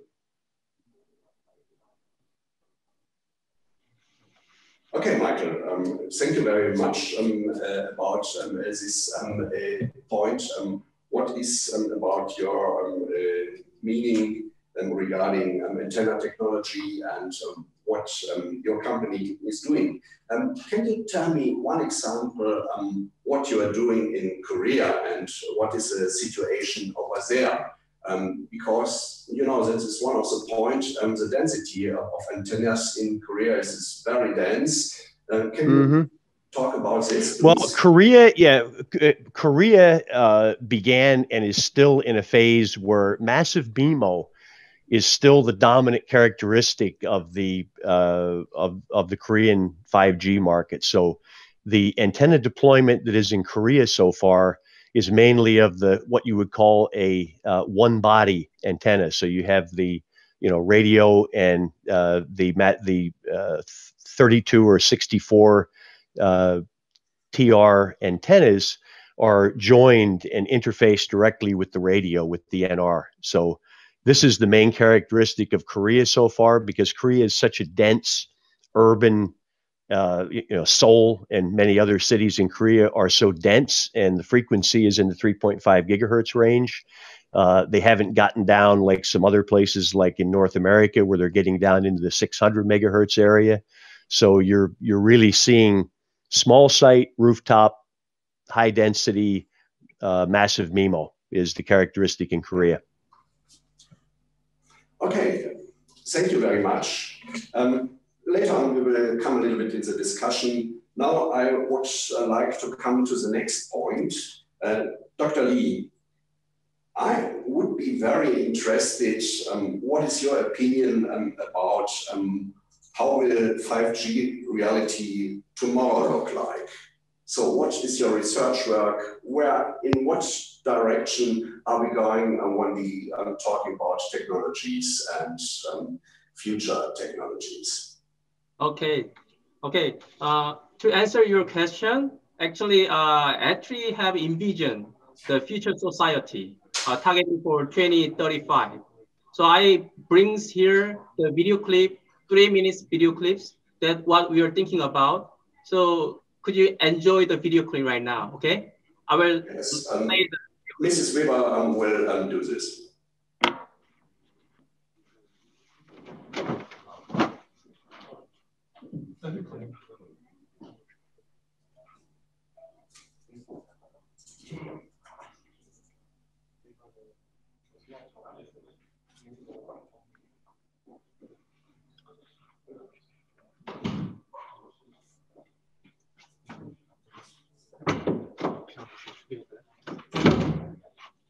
I think singing is much better than wording. That's why I prepared for it.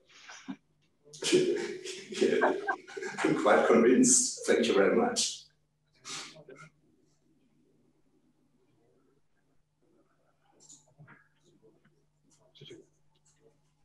Please hold on a little moment, please. I think we need a minute just to do the technology. So if we use the time in between, if if that is okay for you, I would talk with you with one special thing where I'm very interested in. That's the health environment. Do you think that 5G will be bring something like the reality change in the hospitals, that what we call blue hospitals and green hospitals here in Germany? Yeah, actually, I have investigated some information about, blue hospital in Korea, but so far, we cannot find such kind of information yet. But, I'm sure there will be kind of movement in Korea as well. So every, industry, like, hospital industry or, factory industry, those industries will be, reformed with 5G, and then they reborn with the 5G, I think. Okay, from the regie, I hear now your video clip is prepared. So we were very interesting to see what you want to show us.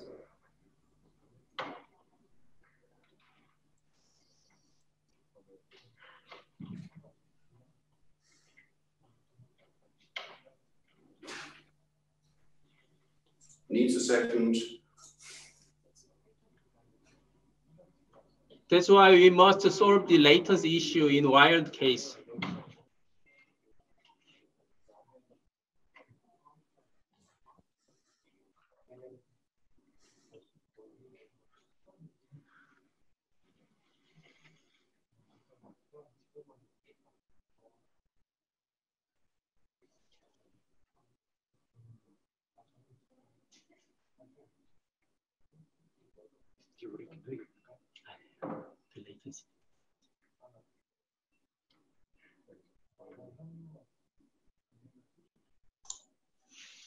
I think we are facing a little bit of some technical audio issues. Maybe, Mr. Lee, you can say a few words to the video.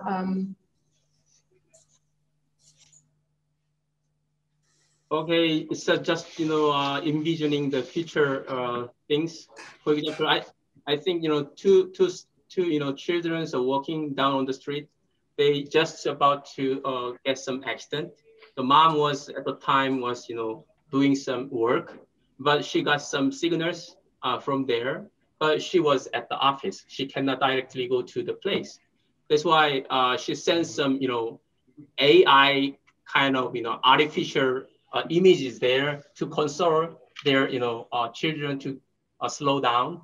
So yeah, that was image that was shown just before. And right now she's heading for the home, and while inside the car, she is enjoying yoga or something like that. And around the drone is flying over there, and the child is studying.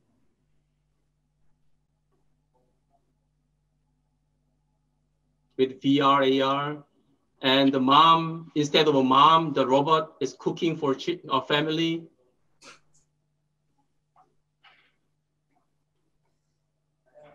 I'm sure she would be happy.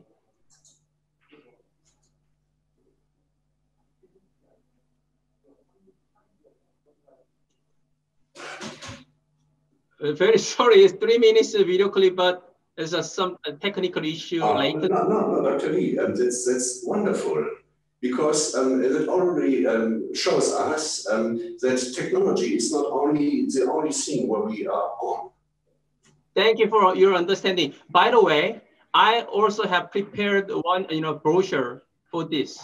So I'm going to distribute the brochure to the audience in the end. Yeah.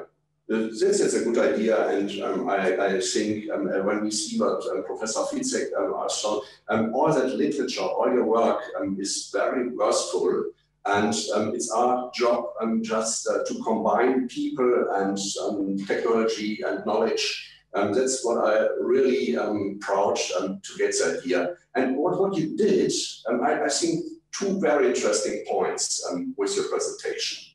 One point is 5G is something what is very interesting for life, for people, for consumer markets. For that's what we call a good way of life. And I'm really convinced that education and all the things what you are doing, that it's really helpful to get a better world. And the second point, it's really funny. Today we will talk about IFR results. That's a kind of press release about the situation in the world about robotics that will today be at 1 o'clock, organized by VDMA and the Munich Fair. And so I see it's so dense, it's so actual what you're talking about. Thank you very much for this. Thank you. Now I come back to Professor Fitzek. I got a question for you. You already mentioned this, you know, that talking what comes after 5G. But what I'm more interested is how can we strengthen 5G? What is the main idea to bring it to the market? What can we do to drive this horse?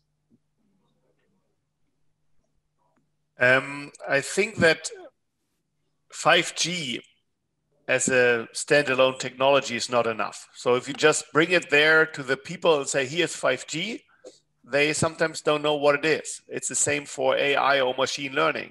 There are a lot of programs in Germany bringing AI to the existing companies, but they don't know what it is. They don't even know what they can do with 5G. So it's very important that we have also a discussion, not with the big industry, they know exactly what to do with that, but also with the small, medium enterprises to tell them what 5G can do for them. And it's not just that you tell it for them, they need some intermediate technology to make it usable for them. So for example, the guy in the bakery, he has a very old Nokia phone with 4 digits, which means not even a smartphone, it's a featured phone. He's not really aware of what digital transform means.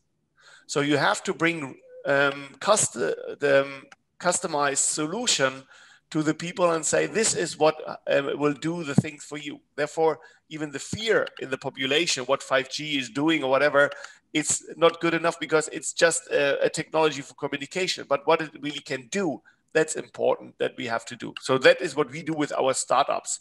Really bringing solution to the end customer using 5G. It's not 5G, the product. It's something beyond 5G, which is the technology that you have to bring to the people.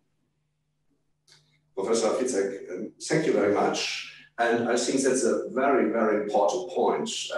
The startups, the education, the universities, and the normal people outside there, in the factories, in the urban cities, and so on. My next question, therefore, I will start with you, Professor Fitzek, is once again coming back to norms and standardizations. I would be interested in whether that what we are talking about is norms and standardization, is it a brake or is it a driver? Can you repeat the question? So is yes. I would like whether norms and standardizations. Okay, I got it. Now I got it. So standardization, of course, is important, right? In the beginning, it was important that I can use my phone, go to Spain in holidays, or go to Korea on Jeju Island, and still have my phone with me, and I can talk there. But it will be still important to have a global market on drones or whatever, that they have the same technology. But with the softwareization that we are facing currently, there's also less need of standardization because we have the possibility to make logical networks with network slicing. And whatever technology we are doing in the slice, within the slice, we don't need a standard. So on the one end, we still have to make sure that we have the same, especially in hardware, the same technology view. But in software, it's not needed anymore that we have a worldwide standard. We can have dedicated solutions. Okay, that's interesting. I play the ball now to Carsten. What do you think? Don't we need standardization in software? Yes, we need standardization, but I agree with Professor Fitzek. We have to have standardization for the very important things, but we also have freedom in the what he called the slices. You don't have to standardize what's inside these slices happens. So it is a clear yes and no at the same time. Dr. Lee, what about you? You are a profi, an expert in research. What is your opinion? When I heard the question first time, I thought, when it comes to standard in Korea, we can think about three representative standards: the worldwide and nationwide and SDO-driven standard. So in Korea, we follow the ITU and 3GPP standard for ICT, while other areas follow the ISO and IEC standard. Lastly, we have KS mark for the product certified by Korea Agency for Technology and Standard called CAT.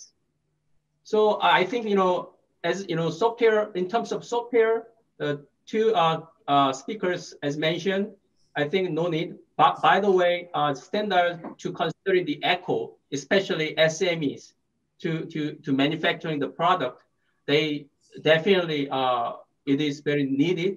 And then also in terms of the communication sense, the between interface, there must be very important thing for in terms of standard and norms. Thank you. Thank you very much for answering this question. Mr. Oak, I would like to bring you now in the position where we all are looking for the question, where's the market going to? What trends do you see and what will be the development in the next couple of months, in the next year? And what do you think what is going on? 네, 한국말. I speak answer in Korean. 제 그전 발표 자리에서도 말씀드렸지만 지금 5G의 일반 개인들을 위한 미디어 서비스 딜리버리하는 이제 5G가 어느 정도 안정화되어 있고요. 그 부분에 대해서는 증가는 한계가 있다라고 생각됩니다. 그래서 향후에는 5G가 좀 더 아까 말씀드린 호스피랄 이런 걸 다 포함한 B2B 영역으로 들어가야 되는데 그 부분에 대해서는 저를 포함한 한국에 있는 통신 사업자들은 많은 인더스트리와 이야기를 합니다. 5G의 피처는 이런 것이다 라고 이야기하지만 실제 그걸 써야 될 엔드 유저들은 여전히 그걸 통해서 뭘 할 수 있을까라는 유스 케이스 이런 부분에 대해서는 약간 이제 뭐라 그럴까요? 시간의 차이가 있는 거죠. 의구심도 있고 그래서 그런 부분들을 어떻게 해결을 해서 정말 각 인더스트리마다 성공적인 유스 케이스를 만들 것이냐 하는 부분이 최고의 고민이고 그 부분은 통신 사업자하고 여러 가지 인더스트리와 좀 더 긴밀한 커뮤니케이션이 필요할 거라고 봅니다. 네, 이상입니다. Okay, Mr. Ork, thank you very much. I guess there was a translation, so people got your information. I would take the same question to you, Michael. What's about your opinion about the market trends? What can we expect? And what do you think? Is this a story? What can be sold in Europe? Well, I think the cutting of wires, I think, is really one thing that was brought up today by several presenters, and I think that's certainly something that we can expect to see. And I think the ubiquitousness of antennas, as opposed to even in many cases fiber to the home, I think we will see less emphasis on trying to go to countryside, rural areas. Will no longer have to depend on fiber to the home for their broadband. So I think just ubiquitous antennas is really something that we also see. Okay, Michael, thank you very much for this. My feeling is we had now in the this discussion a very deep insight into the 5G opportunities and the things what we should talk about in the near future. Thank you very much, all of you, for your statements, for your engagement for this very important point. And now I really appreciate getting Mr. Sokolowski back again in his job as organizer. It was a good feeling to talk with you and to feel that there's something going on what is very important for all of us. Thank you very much. Mr. Groß, thank you very much for this great moderation and presentation. It was a real pleasure watching you. And of course, also, thank you everybody. Thanks to all the guests and attendees for this, that you had your time with us today at this special event. As mentioned before, you'll receive a follow-up material and email from us, including every information you need, every documents and everything provided by our guests and speakers. And we will get back to your questions as soon as possible. So now I want to move the attention to our B2B matchmaking session, which will be held at the end of the month. At this special B2B matchmaking session, you will have the chance to meet exactly the companies you want to have in your partnership portfolio. So we will find exactly what you need, introduce them, and you will have your time in a private talk so you can discuss further plans and further projects. I'm pretty sure this is a very great opportunity to all of us and to all of you, of course. Here will be, we will reach out to you in the following week to introduce you also the other fitting companies. So you will have a pre-plan and maybe you can also select a few ones which we already suggest and recommend for you. With this, I want to thank you once more for your interest and the event and your participation for the event.